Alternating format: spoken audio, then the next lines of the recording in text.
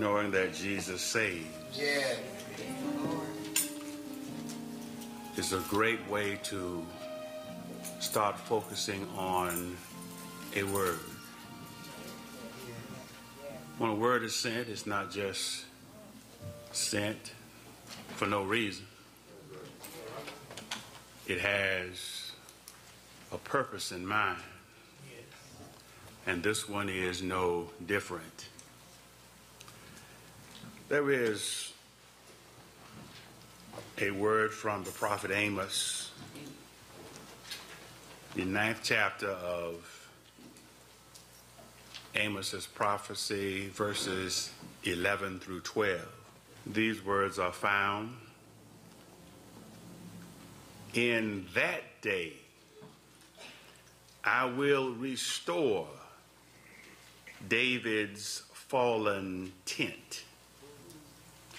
I will repair its broken pieces, restore its ruins, and build it as it used to be, so that they may possess the remnant of Edom and all the nations that bear my name, declares the Lord, who will do these things.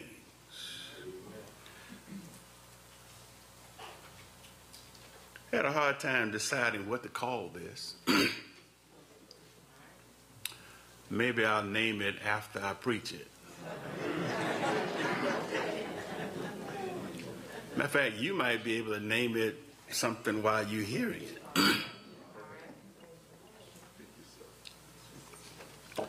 But what I'm driving at is this: a spiritual makeover. A spiritual makeover.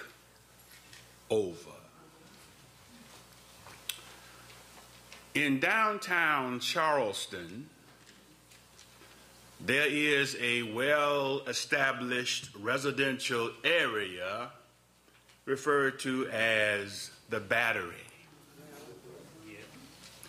This area is nestled near the Ashley and Cooper rivers, and together they form Charleston Harbor. It has a large park by a long sidewalk that stretches itself close to the water's edge. Tourists and people who live in the city, no doubt, come to relax in the park. They come to walk near the river's edge and be mesmerized by the sights and sounds of the waves crashing into the concrete barrier.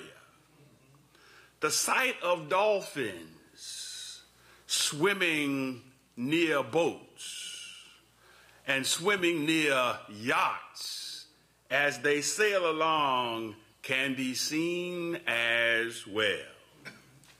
Then there are the multi-level houses that have impressive architectural designs built into each and every one. This was done with old money, no doubt.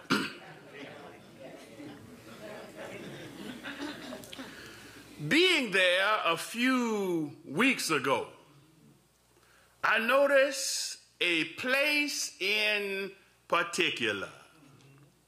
It caught my eye and piqued my curiosity. Positioned in a prominent place next to other standout houses, there is one in particular on the corner of Atlantic and East Battery Streets. It piqued my curiosity for preaching reasons, because it was a 3-story structure that was totally covered by a gigantic tarp, a gigantic drop cloth. And as I looked up at it, I took a picture of it. Had to hold my camera way up like this. And when I saw it, I couldn't imagine how anybody could get a tarp, a drop cloth, to come from way up there to cover the entire building. And all that could be seen underneath the tarp was some scaffolding on each side that reached all the way from top to bottom.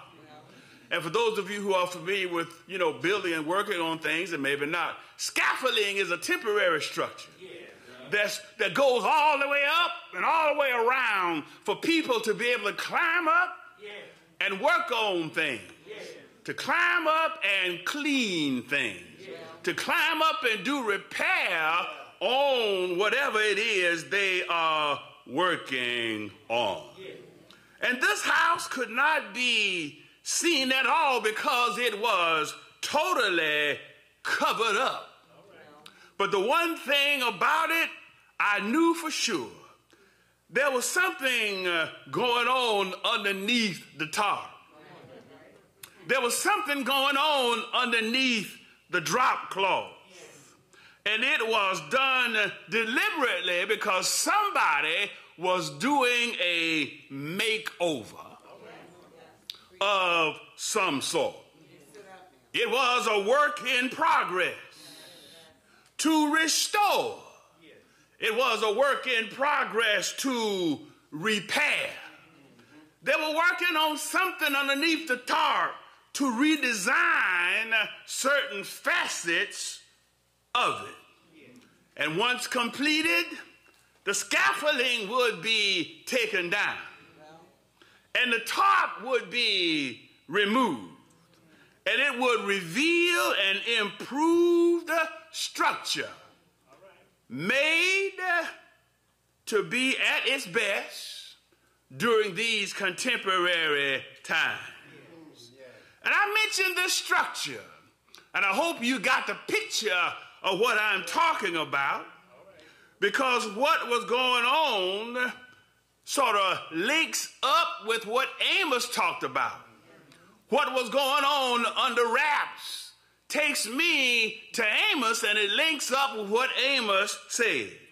In that day, I will restore David's fallen tent.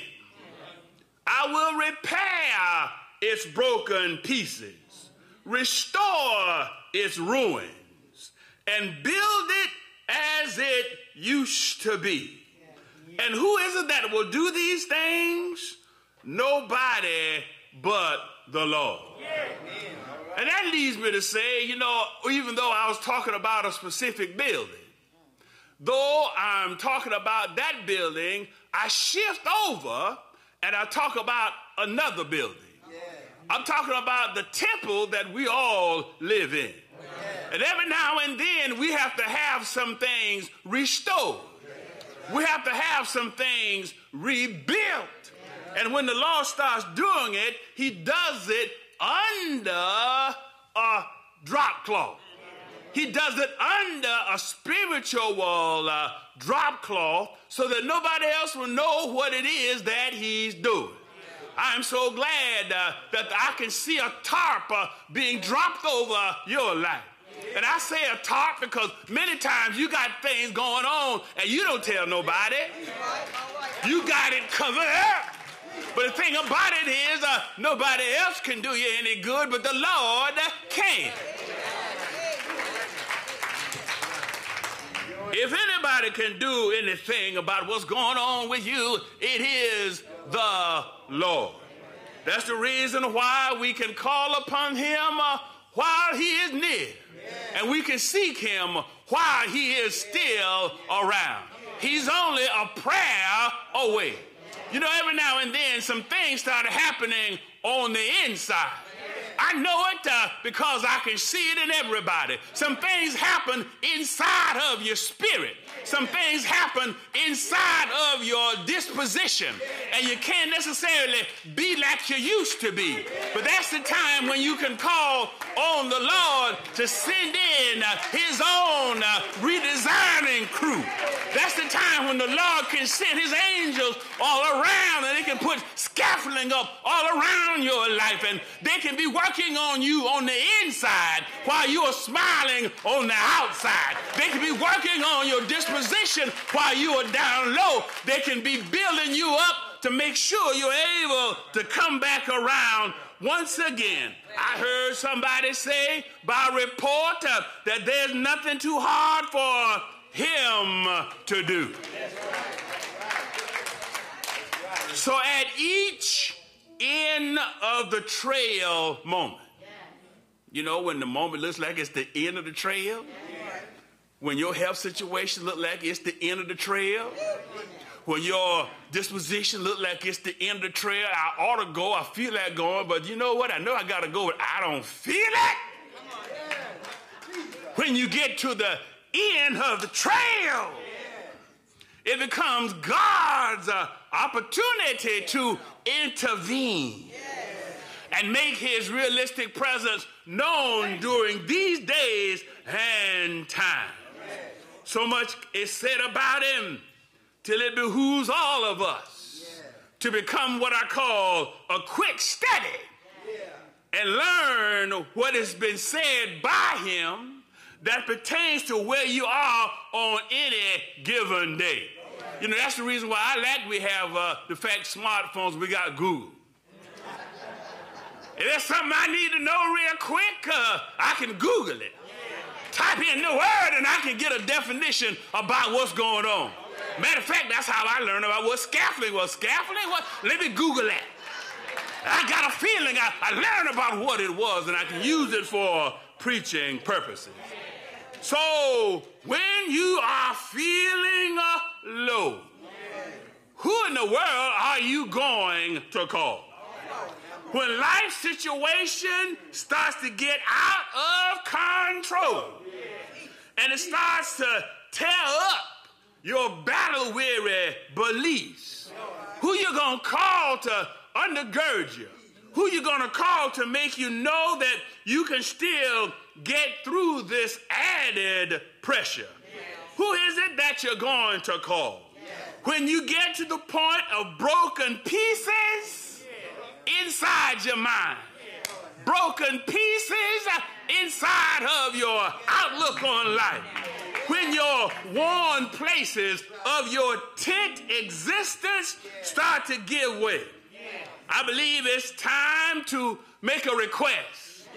It's time to turn your eyes toward the hill and request that a spiritual tarp, request that a spiritual drop cloth be let down to cover over your life during this particular season. A while back you were doing all right, but now that some things have happened, you got to ask for the Lord to send in a spiritual drop cloth. Maybe last year you were all right, but some things have happened since then, and it has affected your spirit, and you got to have yourself rebuilt from the inside. And nobody else can do you any good but the Lord. I'm so glad that the Lord is the one who knows how to come in when you start having some sensitive malfunctions on the inside. I'm so glad that the Lord is the one who can be called to come in when you are decimated by circumstances and events that overwhelm and cause everything to be in disarray. I'm so glad that the Lord says, just check what I wrote in my book. Check out Psalm 34:18. I read it for you. The Lord is close to the brokenhearted. Yes, Jesus saved. Jesus saves. He saves those who are crushed in spirit. spirit. I'm so glad that that's the way it is. And so when the storm of life is in progress, worse than is. When the storm of life is still in progress, and maybe that storm has come and gone, and you still have some stuff that's been thrown around. I'm glad to know that Amos already spoke a word, and he told me in that day. What is your day? Nobody knows it but you. In that day. When I got some things that's broken down and I'm trying to keep on going. In that day. The Lord says, I will restore David's fallen tent.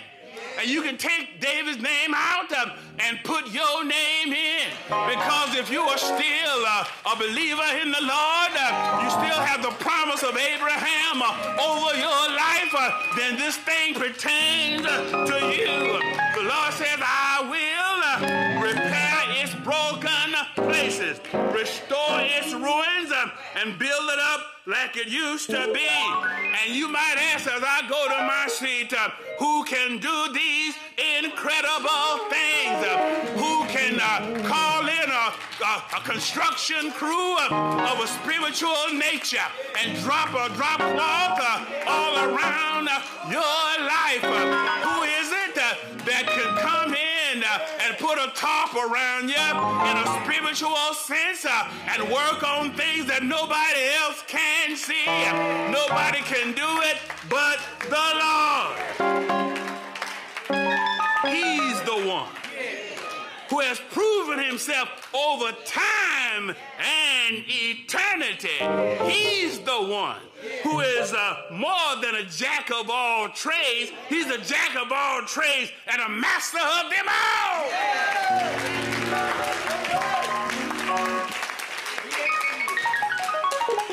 In that day, the restoration process started. In this day, for you and for me, God is doing a spiritual makeover. Doesn't say anything wrong with you, but some things have taken place. And he's got to go in and fix some things and pick you up when you have been distraught almost by circumstances and events and things that happen in this world. The Lord is the one. I'm glad to know he's still working on us in a spiritual sense to give us confidence that we can get over this, that we can get through this. I know the Spirit speaking to somebody. You know who you are. Take it inside. Let this word marinate in you. And when you go out of here, have some renewed hope that in this day, whatever has been chipped away, whatever has been crumbled, the Lord sends in the crew. And you under the tarp. And then when he lifts the tarp up off of you, you'll come out bright and shining just like pure gold.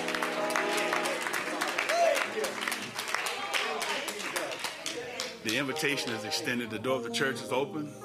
For anyone who would like to unite with this church, by the ways in which we accept members in this Baptist church, we extend that to you. At the same time, you may want to rededicate yourself. Do so while the choir is singing, and by the time we come up with a prayer.